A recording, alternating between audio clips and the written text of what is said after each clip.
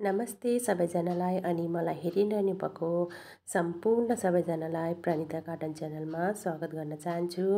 अनि आज चाहिँ मैले यो एउटा प्लान्टलाई लिएर आएको छु, अब जसलाई चाहिँ ट्रियङ्गल हार्ट भनेर चाहिँ चिनिन्छ। अनि जग्गाको अनुसार पनि नाम अलग अलग हुन्छ। अनि यो हामीहरूले नेपालीमा त यसको कुनै नाम पनि मैले चाहिँ पाइनँ। यहाँ पनि अब यसको कतिवटा प्लान्टहरू त यस्तो हुन्छ, हामीले प्लान्टहरू लगाइरहेको हुन्छौँ, त्यसलाई कसरी केयर गर्नु, कसरी स्याहार गर्नु सबै थाहा हुन्छ, तर नाम चाहिँ थाहा हुँदैन। त्यस्तै नै अब हाम्रो पनि यहाँ कतिजनाले लगाएको छ, तर नाम नेपाली नाम के हो भन्दा त उनीहरूलाई पनि थाहा भएन। त्यही भएर त म यसलाई ट्रियङ्गल हार्ट भनेर नै त भन्छु।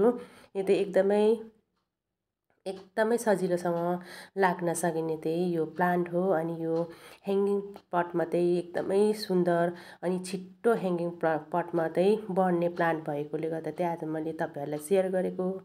किनभने चाहिँ अब ह्याङ्गिङ पटमा चाहिँ हामी कुनै पनि प्लान्ट लाउँछौँ, त्यसलाई चाहिँ अब एकदमै ढिलो बढ्दाखेरि चाहिँ हामीहरूलाई एकदमै पर्खिनु एकदमै गाह्रो भए जस्तै हुन्छ। किनकि अब पट मात्रै एकदमै राम्रो देखिँदैन, अनि जुन प्लान्ट चाहिँ एकदमै छिटो बढेर चाहिँ अब जुन गमलालाई भरिहाल्यो भने चाहिँ एकदमै राम्रो सुन्दर अनि त्यस्तो देखिने भएकोले गर्दा चाहिँ यो प्लान्ट चाहिँ ह्याङ्गिङ पटमा लाउनु एकदमै बेस्ट हो। यो सजिलैसित हुने, अनि यो चाहिँ अब कटिङबाट लगाउन सकिन्छ। अनि यसको जुन एउटा चाहिँ लाछी जुन गमलामा राउन्ड गरेर चाहिँ लगाइदियो भने त्यो राउन्डबाट हाँगा निस्किन्छ। अन्त जब गमलाको वरिपरि तुर्लुङ तुर्लुङ अब झुन्डिन्छ तब चाहिँ ह्याङ्गिङ पटमा एकदमै राम्रो देखिन्छ। अनि यसको यो छ कि यसलाई चाहिँ अब कुनै पनि महिनामा लगाउन सकिन्छ। अनि यसको अब यो चाहिँ अब सकुलेन्ट टाइपको प्लान्ट हो, त्यही भएर चाहिँ यसलाई बेसी तातोबाट र अब ज्यादा पानीबाट चाहिँ बचाउनु पऱ्यो। किनकि अब सकुलेन्ट प्लान्टहरूलाई ज्यादा पानी पनि सहन सक्दैन अनि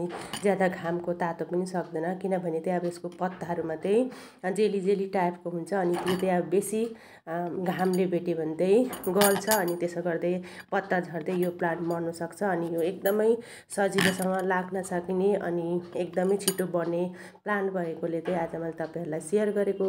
तपाईँहरूले पनि ह्याङ्गिङ पटमा चाहिँ अब एकदम छिटो बढ्ने प्लान्ट चाहिँ खोज्नु हुँदैछ भने यो प्लान्ट एकदमै लगाउन सक्नुहुन्छ। अनि यो चाहिँ एकदमै कुनै पनि महिनामा चाहिँ अब यो कटिङले सर्न सक्ने प्लान्ट हो। अनि तपाईँहरूलाई चाहिँ अब मेरो भिडियो के कस्तो लाग्दैछ अनि कमेन्ट पनि गरिदिनु होला। अनि यो चाहिँ अब धेरै बित्दै गएपछि त यो पहिला त्यही ग्रिन हुन्छ, त्यसपछि चाहिँ पर्पल टाइपको पनि हुन्छ, अनि फेरि एकदमै घाममा राख्यो भने त यो ब्राउन टाइपको पनि देख्छ। त्यही भएर चाहिँ अब यही प्लान्टै हो कि हरियो देख्छ, एउटा ब्राउन देख्छ अनि एउटा पर्पल देख्छ, तर हुन त यही हो, तर सुरुमा चाहिँ एकदमै ग्रिन यो चाहिँ अब देखिन्छ। अनि यो तपाईँहरूलाई चाहिँ आज मैले यो भिडियो अब सेयर गरेको। अब मेरो त अब कुनै नर्सरीहरू छैन, मेरो घरमा जुन प्लान्टहरू लाउँछु त्यही भएर त्यहाँ मैले जे सिक्छु त्यो नै तपाईँहरूलाई सेयर गर्दै आएको छु। अनि तपाईँहरूलाई के कस्तो लाग्छ कमेन्ट चाहिँ अवश्य गरिदिनु होला, किनकि तपाईँहरूको